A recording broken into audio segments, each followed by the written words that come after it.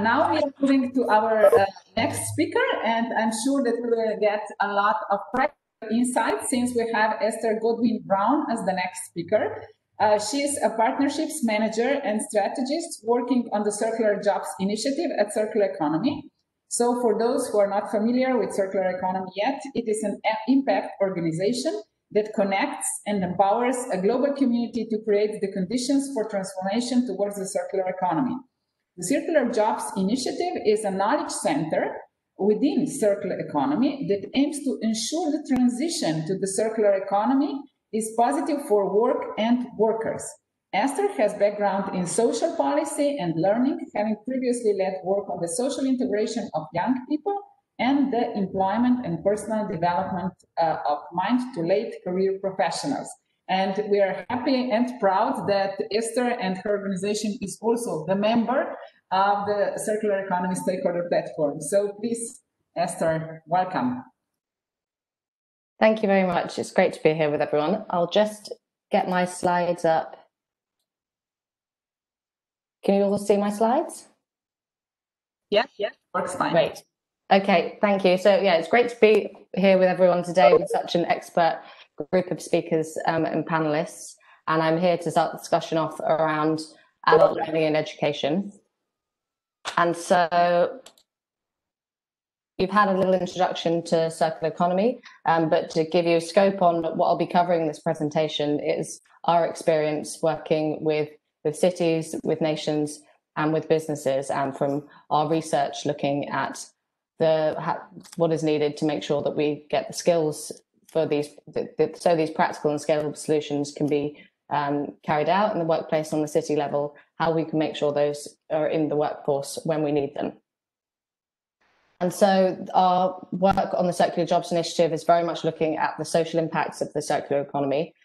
So we have a focus area on the quality of work, on the inclusivity of the jobs that the circular economy is related to, but then also looking very clearly at skills and what the education pathways are that are needed to ensure that people across the workforce have the skills we need. And so I wanted to really quickly touch on what we define as circular jobs at circular economy, because I think it helps with the balance of our discussion and also build on some of the points earlier that were made around this isn't just about engineering and STEM skills and the professions associated with those. There's really a wider set of workers and skill sets that we need to take into account. So we say that a circular job is any occupation that directly interacts with one of the elements or the key strategies of the circular economy or indirectly supports them. And so by that, I mean, we see in light blue what we call the core strategies of the circular economy: repair, recycling, renewable energy, and with the enabling strategies using technology and design and new forms of collaboration to accelerate and scale these strategies. So this is what we call core and enabling circular jobs. But then we also take it one step further and look at the indirectly circular jobs. So here we're talking about education, the educators that we need to make sure that the skills are available and that the circular economy transition can achieve the pace of change it needs to. The people working in procurement, in marketing and in strategy. So really thinking about all the different workers that have a role to play.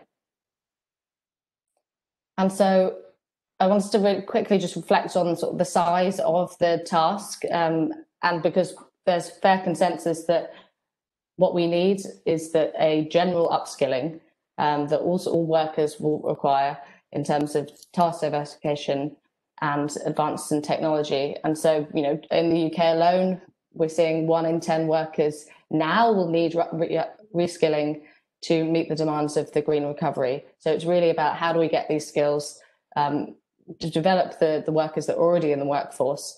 We can't wait. What do we need to do now? And so in France alone, between 2017 and 2020, it was predicted that 80,000 workers needed training on building information modeling. So this is one very specific skill set, which might have a clearer skills pathway, but there are also a myriad of other skills and disciplines that are coming into the market that we need to understand what the best routes to reskilling are. I wanted to briefly touch on some research we did where we compared the education needs of roles that we would say are associated with the circular economy and those that aren't. So here again, you can see those enabling and core elements of the circular economy I spoke about earlier. And in general, these enabling jobs that are much more about upscaling and accelerating those core strategies of the circular economy, a much higher level of education was required than those jobs when we compared in other areas of the economy.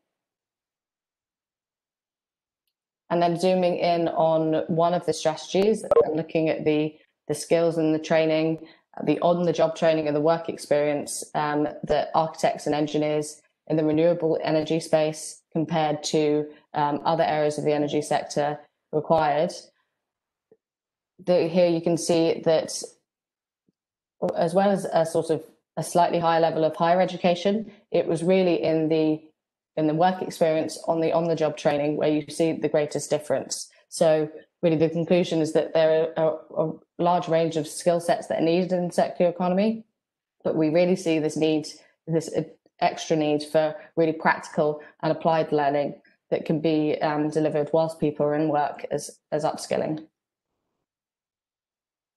And as we've discussed today, and we're all agreed, the circular economy transition needs to be rapid, and it is a transition. It's a means to end, which means that we need continuous learning, and we need to adapt our ways of thinking and our approach to education in work as well as at earlier stages, so that it can be adaptive and people can develop those transferable and transversal skills that we're seeing are going to be really important. And so it's combining some of the skills, those really strong foundation of skills in lots of areas of industry that there currently are, but really upskilling those with some new novel skills in line with new technologies and these transversal skills, so systems thinking, critical thinking, which will remain relevant as sectors transition and role scopes might change.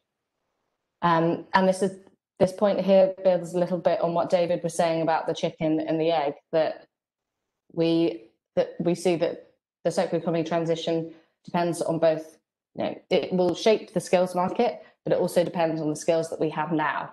So we need to understand how we can develop our current workforce rather than waiting for the skills market to change it in that way. And so, we need to reflect these changes in learning provision for the workforce at all levels. So I wanted to touch on some of the challenges that come out from speaking to businesses and stakeholders and our research. So there is a lot of uncertainty around what the skills are that will be needed more widely, but also in specific industries. And this is leading to uncertainty and hampering innovation. And in the Netherlands alone, I think 25% of companies say that skills gaps are the main thing that's holding them back from developing their company. We also see that there's a strong bias towards continual learning and upskilling being available to more highly skilled workers. So those with the most skills will have greater opportunity to develop their skills. So we really need to consciously think about how to make sure that these upskilling opportunities are available to workers across the spectrum. Here, this point about learning being linear is, yes, we can draw a parallel with the linear economy, but it's also about the mindset and the association that we have with education. I mean, there are, as we've discussed, it's like a myriad of different adult education services available in all different areas. But really, the traditional mindset for many workers is that you are skilled for one career, you learn on the job, and this continuous cycle of learning is something that really needs to be built into companies and workers as a new behaviour. The circular economy being multidisciplinary, we've already touched on the fact that this is perhaps a challenge when it comes to education. And here we're thinking specifically about those more specialised courses where you're taught a particular trade, where actually if we're looking at roles becoming more multidisciplinary, how do we make sure that people can patch different disciplines together and develop a more diverse skill set. And a more immediate challenge that we've seen come through is the potential shortage in vet placements and other practical learning opportunities in the face of COVID-19, where it's not possible to go out and learn in these spaces, and where we see that, you know, academia is relatively a safe harbor because you can adapt learning to being online. So it's really about making sure that we come up with new solutions if this is going to be a persistent issue, that people aren't able to go into these places of learning, to make sure that that disparity between the more theoretical, highly skilled and the practical skilled workers, that provision gap doesn't widen. I also wanted to touch on professional learning, and this builds on some of what people have said around the informal learning and learning not just always being needed to be embedded in a curriculum. Because the options that are available to professionals, obviously some of those come through their employer, through training providers, maybe returning to education.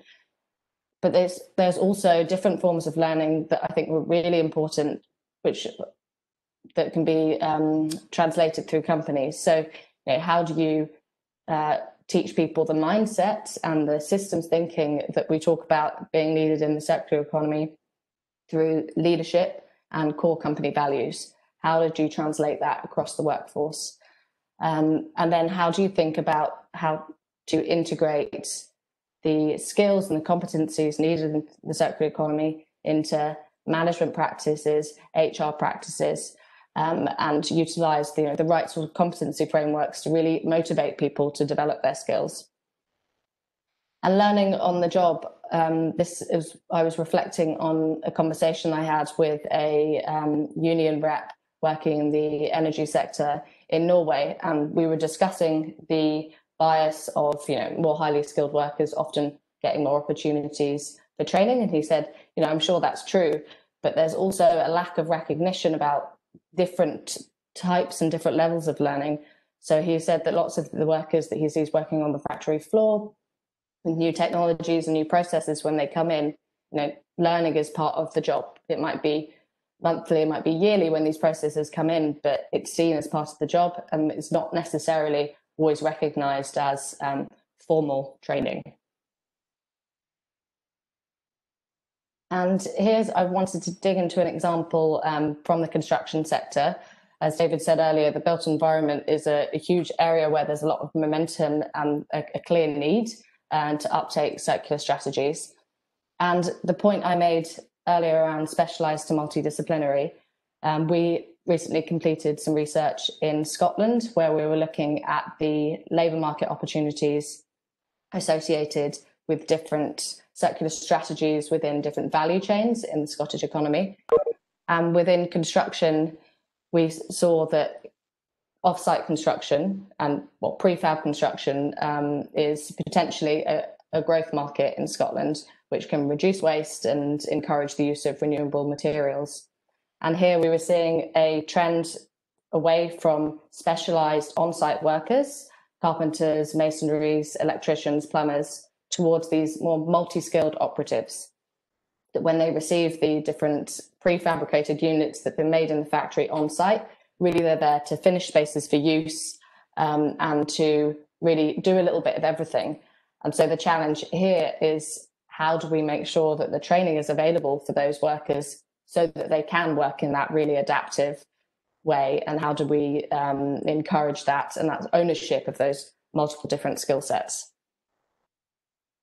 In terms of optimizing digital skills during time out of work, here I'm really reacting off some papers and articles I've seen over the last 6 months around the question of how to motivate people to learn in times when they're not able to go to the workplace or to go on site.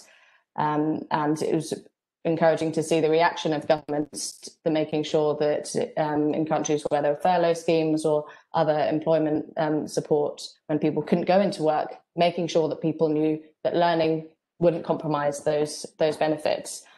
And in the construction sector, I think there was a particular example in France they're using this opportunity to upskill workers on digital skills whilst they're at home and unable to come into work, because this has been a skill that, you know, for a long time has been identified as a key gap, which is hampering innovation in the construction sector. And then I wanted to touch on an example around these enabling jobs. So the jobs outside of dealing with the actual material flows. In several countries, including the UK, they have brought in a quota for the number of workers in their procurement departments that they want to be trained on BIM level 2, so building information modelling. And this is really important because it means that they can start procuring in a way that takes into consideration the life cycle of materials and is much more collaborative and conscious in that way. And indeed, you know, BIM level 2 is the level at which that they were told to train because that was the level of training that was available. And as technology advances and we have BIM level 3, 4, and 5, you know, these workers will continue to need to be developed. And then I just wanted to end on some of the opportunities, because there are opportunities as well as challenges. As we said here today, it's not just about people coming into the labour market in the next 5 to 10, 20 years. It's about making sure that we can create this change now.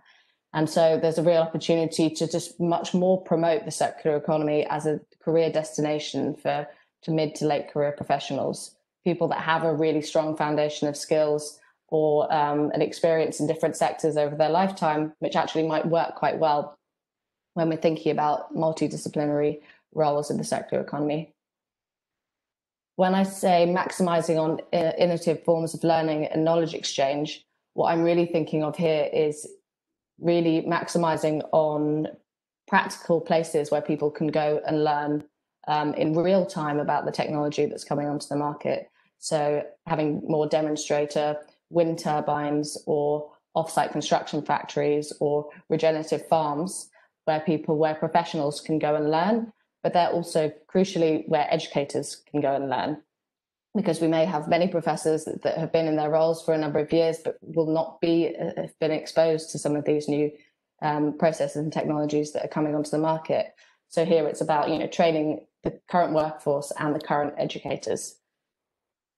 As I mentioned, procurement is sort of a key route for driving the uptake of circular strategies, but then also driving demand for skills. And through driving demand for skills, having a knock-on effect into the type of training that employers are calling for.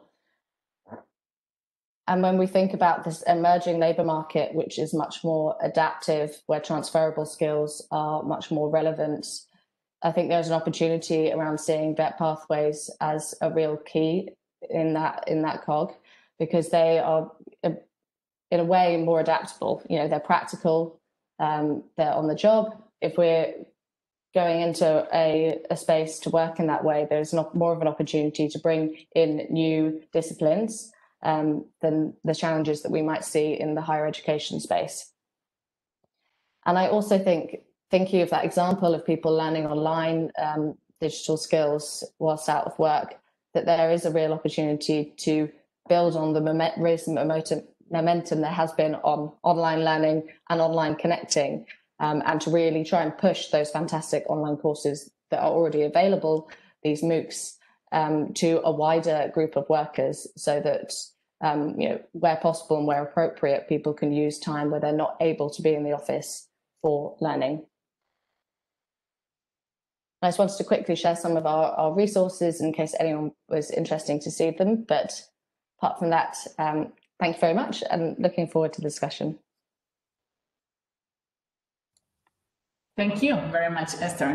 Great overview of what is happening, what is available, what are the challenges, obstacles, gaps that we have to overcome. So I think it's a great starting point also for the discussion now.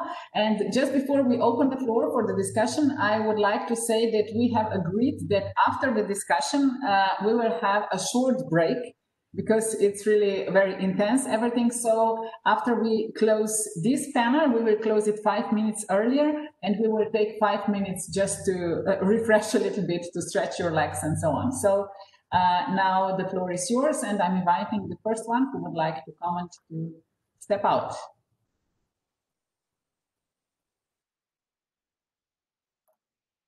Martin Charter again here. Can I pose the question I posed to Guido again?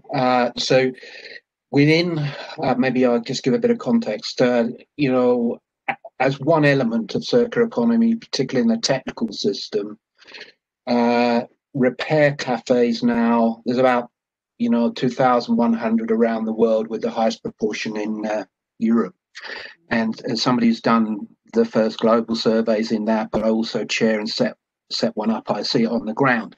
So what I see there is amazing skills, you know, across electronics, across mechanical, bicycles, clothing, textiles, and very high repair rates because of the skills and knowledge. Up to 65% generally is the average, which is incredible based on products coming in, repairers looking at it, you know, and then repairing them.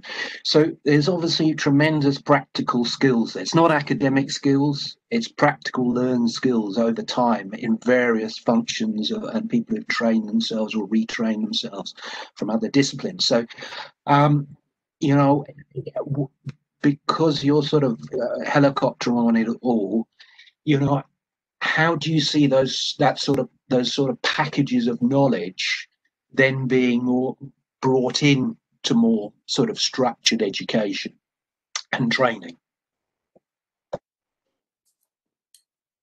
I think it's a really interesting point, because the repair skills, although we see that in repair cafes and in your more traditional repair shops on the high street that I think we're all used to growing up with, there is this really strong sense of repair skills. But there's also, as you mentioned, a real gap in repair skills, and how we can translate that from, well, into the public and into consumers, but also into more mainstream retail and industry. And I think it's a challenge. It depends. It's also quite context dependent on what the business case or what the sort of the taxation model is around materials in different countries. Because you see in countries where there is a really low rate of repair and a low level of repair skills, this is where, you know, new products are so much cheaper than getting things repaired, that there really is not an incentive, and it's not part of the national mindset to repair things. So I think it's also quite context dependent. And I think it's using these repair cafes where we can, for these practical sorts of learning, that you're not just going to a course to learn how to repair, maybe you're shadowing and getting mentorship from some of these people in the community that are learning. Can I just quickly follow up on that? I mean, the basic point that I've, you know, somebody who's been around the area for sort of a long time, but also seeing it on the ground here, there are tremendous skills that are just sitting there in the community that are going unused. And there's a sort of broader strategic point about how we bring that on, even allowing for those macro points and, you know, VAT, you know, in Austria or, you know, Sweden, etc. Those, you know, it's just a very practical point about that knowledge transfer, because on the other side of it, wearing my other hat, I then tried to bring students in textiles and whatever, you know, from UCA to sit in and you know, encourage them to shadow, as you were saying, but we didn't have so much buy-in. Perhaps it was a Saturday morning between 10 and 12 and they weren't particularly mobile at that time, but there is that other side of the transfer of higher education and students looking back into those initiatives for that knowledge which isn't in the curriculum.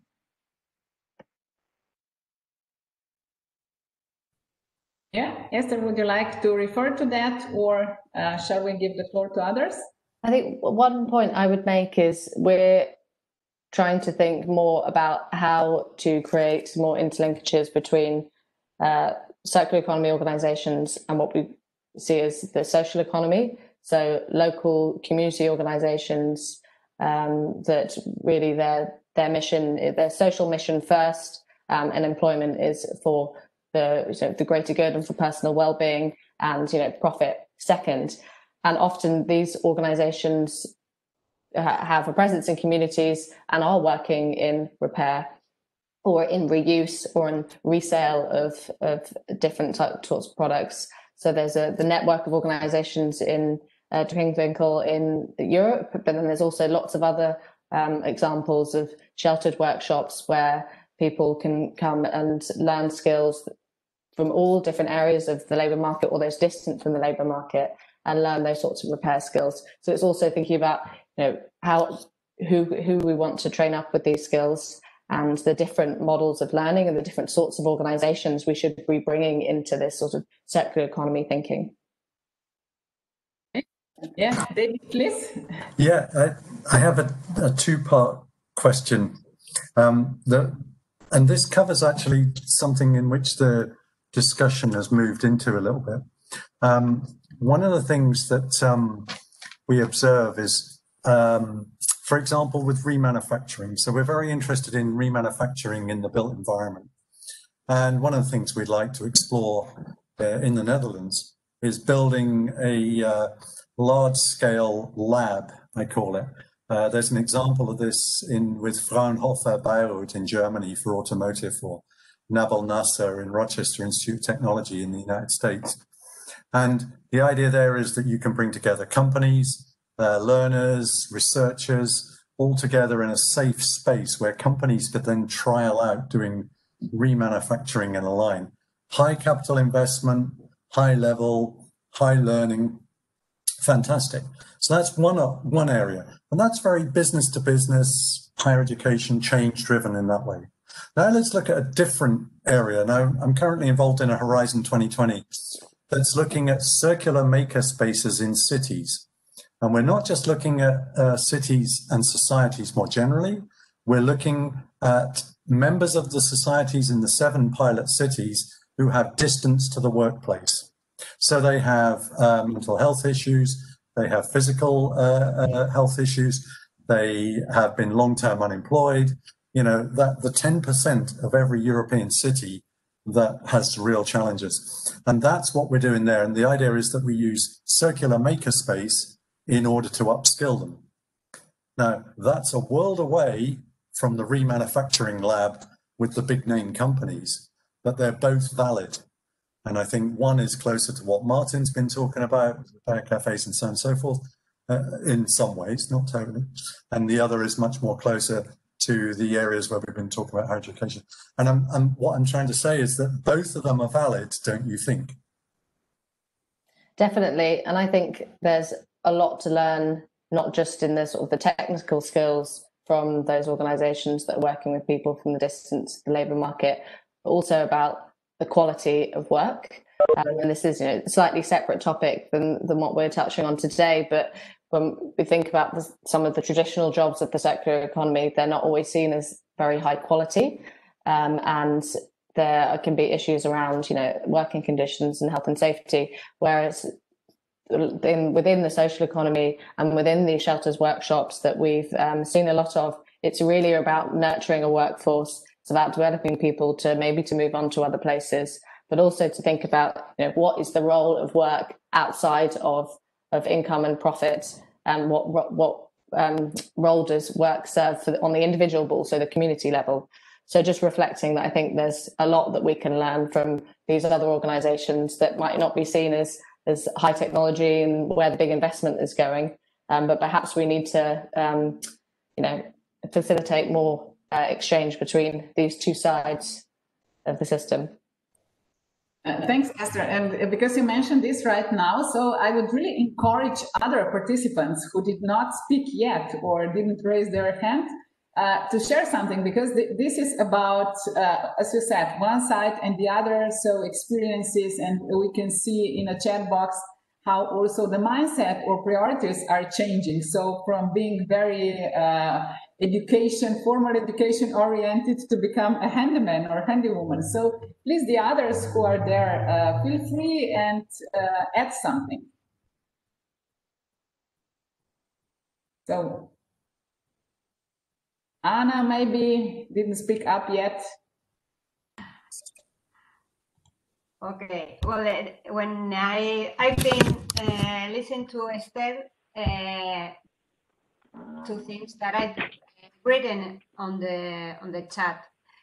It's not only about skilled people. We should know what skills, of course, we need. And Esther has mentioned some of them, but also about organizational change, because it's about how organization change their mindset about circular economy, about sustainability, how they are going to contribute to the sustainable development goals. So this change or this vision should be within the organization, and change all the machines in the company or universities. This is a challenge. So it's like maybe the two sides of the coin. So that was my point. And I also, having said that, I wanted to highlight what Guido Sonnemann says about these T-shape profiles, because we work on that type of programs, and we work with them. And the transversal skills that also Esther has mentioned are really relevant for open your mind and have a wider perspective on how to address the movement of circular economy and changing organizations. That's all. Thank you. Thank you, Anna. Very valuable about changing the mindset. It is so hard. We are so keen of changing the others, but not thinking about how to change ourselves. But to look inside, what I want to change in me, so I can change in others. So this is yeah. We always have recipes for others. For others, yes. Yeah. Hi there. I'm not sure if you can hear me. Can you hear me? Yeah, Theo, please. Hi, it's Theo Hacking. I'm from the University of Cambridge at the Institute for Sustainability Leadership. So I've been listening with interest, and my comment isn't specifically for the last speaker. It's rather to say that we're covering a very broad canvas and a very broad range of potential targets for our teaching. And I think it's going to be quite difficult to really maybe progress unless we segment it in some way, because clearly, people at different stages of their learning would have very different needs, and the challenges would be very different to more people at a more advanced level. And equally, we've been talking about the training of engineers and technical type people versus training people from other disciplines. And I'm sure there are some general challenges around funding and teaching capability and the like. But I feel that we'll have to sort of try to talk about particular domains if we want to maybe move forward. But from a more personal interest, would be quite curious to know what the group feels about the relationship between circular economy and sustainability, because we've spoken about circular economy as a fairly recent concept, but in many ways it's a very old concept because it's rooted in things like industrial symbiosis and cradle to cradle and many other things that have been around for a very long time. And equally, sustainability is a concept that's been around for a longer time. Our institute has been working in this field for about 30 years now. And we've been wrestling with this notion of whether we move to a circular economy framing or not. And of course, it depends on which audience you're talking to, because for some, it makes its intuitive simplicity, its kind of technocratic feel is quite appealing. But for others, it's quite reductionist and quite mechanistic because it has a sort of an engineering mindset. And many of the models that you see are very much foregrounding materials and energy and and inanimate things as being the kind of the centerpiece of our attention. And if you talk to social scientists and ecologists and others, they'll say that that is very much the problem. You know, the fact that we are thinking of the world through the lens of materials and energy flows is the problem. We're not thinking it in terms of social systems or ecological systems and the like. And I think a lot of people have struggled to actually especially bring in the social dimension into the circular economy agenda. But that's not to say that it's not a helpful agenda for certain audiences where their main mandate and their main thinking is around materials, products, energy, and the like. So I guess that those are just some reflections. I unfortunately don't have many of the answers yet. It's something we've been grappling with for a long time. So I really look forward to the conversation to see what insights might emerge. Thank you, David. Yes, I see you. Yeah, I'm excited about this. I'm going to do this really short because. So first of all, what's the difference between circular economy and sustainability? Well, this is my opinion, not my scientific research. So let's go with an opinion. Sustainability has a big focus on what I call the triple bottom line, the people, planet, profit, whichever definitions you want to use. And what tended to happen in the sustainability communities is there was a strong emphasis on the environmental, the planet aspect, very much less on the people and much less on the business. So it didn't really take off with the business community. It was very much an academic type subject, perhaps, and society engaged in it to a certain extent. Circular economy, however, comes along and says, well, actually, the trick you missed, guys, was you didn't engage the business. And if you don't engage the business, you're not going to change the world. So there's a much heavier focus on the profit aspect, the business aspect. We can bring business in to make it happen. Now, I would suggest a weakness of both is there still isn't the societal engagement. Circular economy publications don't talk about society much, and nor did sustainability publications talk about society so much. There's a kind of implicit thinking that if circular economy is successful, it looks after the planet and it looks after business, so therefore society will make it. Well, I don't think that's going to work. And I looked at... Am I allowed to respond briefly? Go on then, go on. Just to say that the whole notion of sustainability and sustainable development grew out of a reaction against the purely ecological conservation type movement. I know. So it was very strongly rooted in the fact that we couldn't just solve the global challenges by focusing on the environment. So it certainly came as a surprise to me when I came to Europe to see how it has been adopted as largely an environmental agenda. Yeah. But in many other parts of the world, it's very strongly a developmental agenda with the social dimensions having an incredible foreground. In terms of the business focus, I think it depends a great deal on which companies you are talking to. At our institute, we work almost exclusively with business, and we have been framing it around the sustainability agenda. And many businesses find that very reassuring because they're aware that the social dimensions are amongst their most challenging, especially if they're working in developing countries. But obviously, companies that work in the manufacturing space that are in certain sectors would find the circular economy perhaps too comforting for them because they feel that they can solve it with their normal technocratic interventions. And I'm an engineer by training, so I don't have a particular aversion to that way of solving problems. And of course, engineering is rooted in a sort of reductionist way of thinking about problems. But that could also be the challenge when it comes to trying to progress to many of these mindset changes that we've been talking about. Okay, yeah, you're absolutely right. I'm coming at it with a global Western European perspective, and yes, that's valid. Your point is valid about that. And yes, sustainability is seen as different in different parts of the world. Circular economy thing was kind of born in, to a greater or lesser extent, in Western Europe. So it comes with that baggage, I suppose. I was just going to add on finally that the social sustainability, the social circular economy space, one of the challenges with that, and you see it in the Pop Makina project, which I put a link to in the chat, we find the big challenge there is where do we make money? There isn't money in the projects we're looking at. We're talking about people with social distance to the workplace. these are the burden people, that's the wrong expression, but go with it, in cities and societies. So there's no money to be made there. Companies are not interested they're not a market, they're not a target market much, they're not potential employees in many cases, or they often get rejected. Quite wrongly, by the way, but this is the reality. So that's a real big challenge that we have when we engage societal circular versus business circular. By the way, I've worked with your organization, so I'm familiar with what you do. Yeah, thank you for this intervention. We'll go back. I just have to add something here because we so often have these discussions about the definitions, about the roots of the whole movement, to call it so.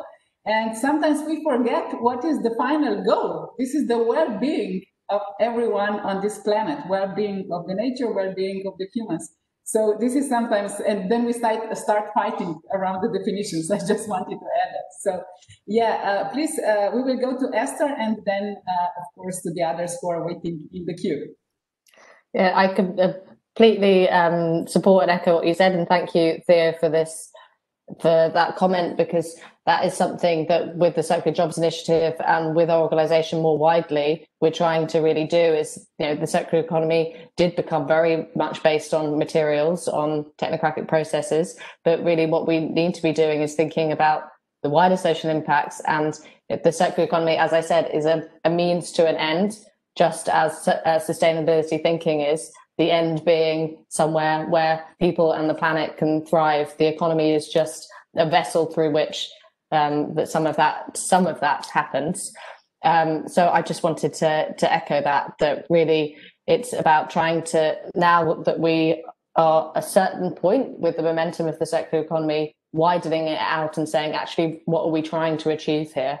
And saying that the circular economy is a way of being less wasteful and recycling the materials, but also rethinking value.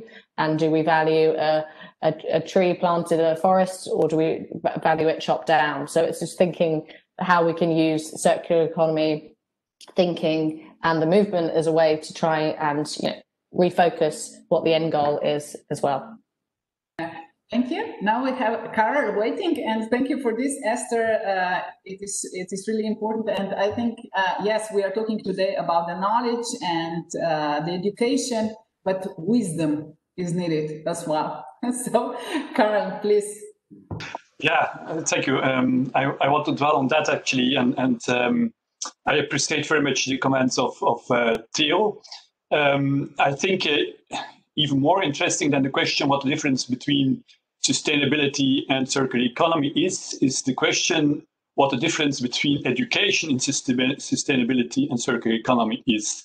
I think there are quite some similarities, and what I noticed is that we discussed mainly the knowledge based for circular economy here, which is important, of course, but it's not the only thing we should discuss.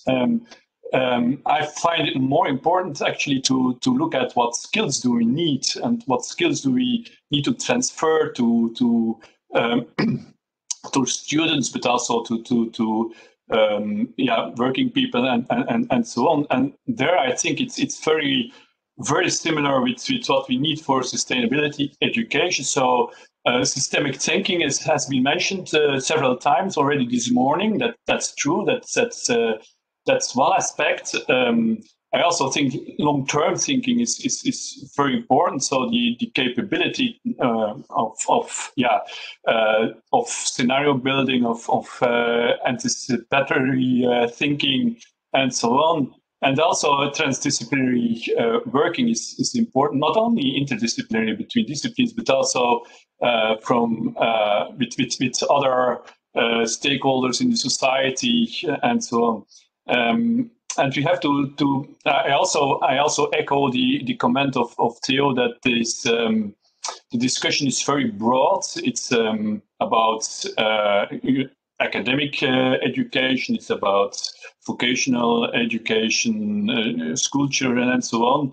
But we should also look at what skills are important and are important for the different target groups, and what can we learn from the different target groups, and how can we learn from each others.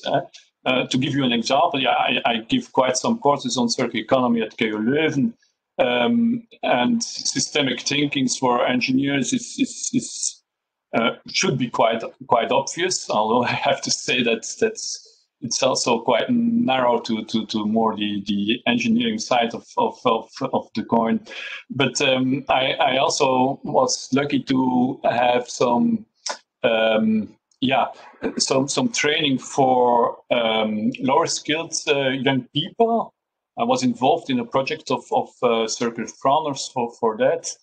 And what struck me is that the entrepreneurial skills of those people are actually very good. So bringing together these people with university students was then the next step, and was very, very interesting to see how these skills could be transferred. So two messages. Actually, I think we should dwell more on what skills are needed to transfer to different target groups, and the second message is that we also need this transdisciplinary working and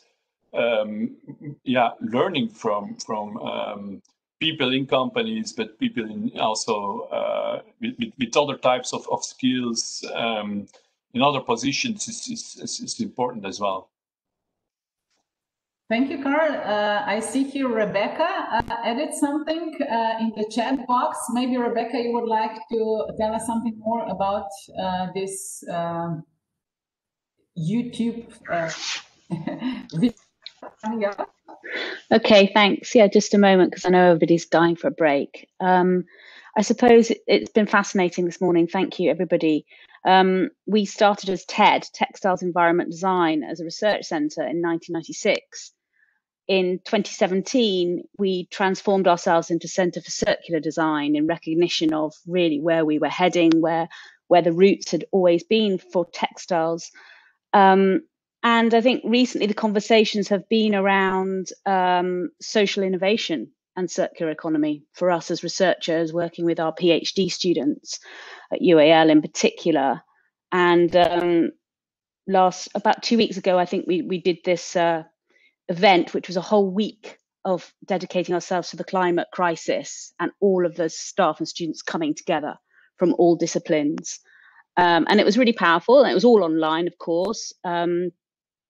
But we sort of made these talks, and they're about materials and systems, of course, but they're also about people and power, the circular economy, how we moved through these phases of eco, green, sustainable, and into circular, and what this might mean for kind of social innovation in the future. So I just posted them there for future reference. Thank you. Great to see the initiatives, and also nice to see how things are evolving, because this is an ongoing learning process, and it is good that we are flexible in that. So I would take another question, and then I suggest a short break, so just to do some exercises and get some oxygen. So who would like to wrap up this round? If there is no one else, then just very quickly. I mean, I've been writing in the chat. It's an academic hobby, isn't it?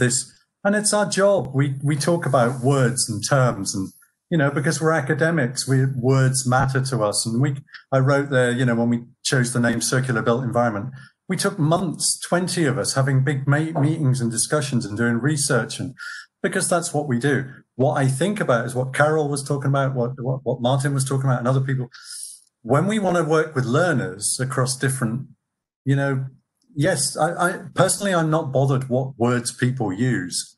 As long as the direction of travel is good, I'm not too hung up anymore about whether it's circular or sustainability or eco or blue or green. I don't care, as long as we're moving, because the urgency is there. I think we can't slow ourselves down by having years worth of discussion and publishing on what do we call things. Thank you. It is a beautiful message to wrap up, and I think it's so nice to hear from such a prominent academic as you are, David. that you're not there to fight for your definition, but that you're actually opening the playground for everyone to contribute, and that we are jointly co-creating our new narrative. This is what counts at the very end. So thank you.